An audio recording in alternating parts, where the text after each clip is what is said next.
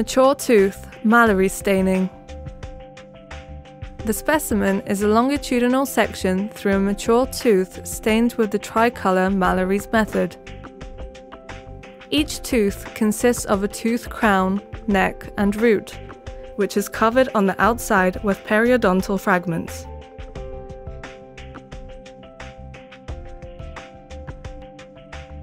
A pulp chamber is found in the centre part of the tooth. It resembles mature gelatinous tissue, with stellate cells and loosely arranged collagen fibers, with large amounts of ground substance in between. The Mallory's method, apart from the visualization of blue-stained collagen fibers, also allows for the identification of multiple blood vessels present in the pulp. Research conducted at the Department of Histology and Embryology has shown that orthodontic treatment may alter pulpal blood flow. These changes are reversible. The outer part of the tooth pulp is lined by odontoblasts, which are responsible for dentine formation.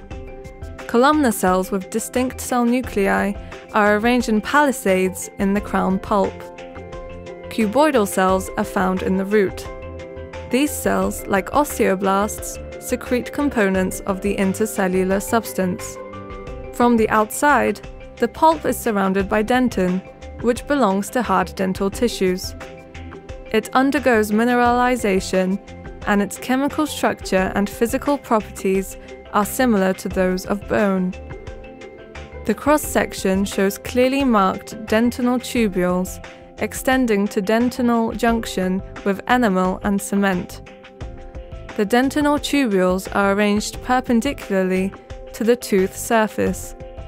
They contain odontoblastic projections into the dentinal tubules, the so-called Tomes fibers, coreless nerve fibers, and tissue fluid that nourishes the dentin. Predentin, which has not yet undergone the mineralization process, is the innermost layer of dentin. From the outside, the root part of dentin is covered with a thin layer of cementum. Cementum, like dentin and enamel, belongs to hard dental tissues and is comprised of 45% to 50% inorganic and 50 to 55% organic compounds. The outer crown part of the tooth should be covered with enamel. However, this layer has been completely washed out due to both the nature of enamel, which contains about 97% of inorganic substances, and the specimen preparation method, which involves decalcification to obtain only organic elements. Connective tissue, referred to as the periodontium, which is found in the root, is the outermost part of the tooth visible in the specimen.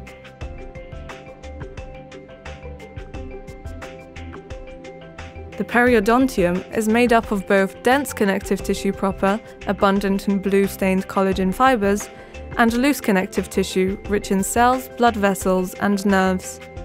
Since the collagen fibers stain blue in Mallory's method, both the periodontium and the pulp are blue, indicating a high proportion of these fibers, especially in the periodontium. On the other hand, dentin, due to the washing out of inorganic elements and the residue of organic elements leading to altered pH, stains from orange through red to blue.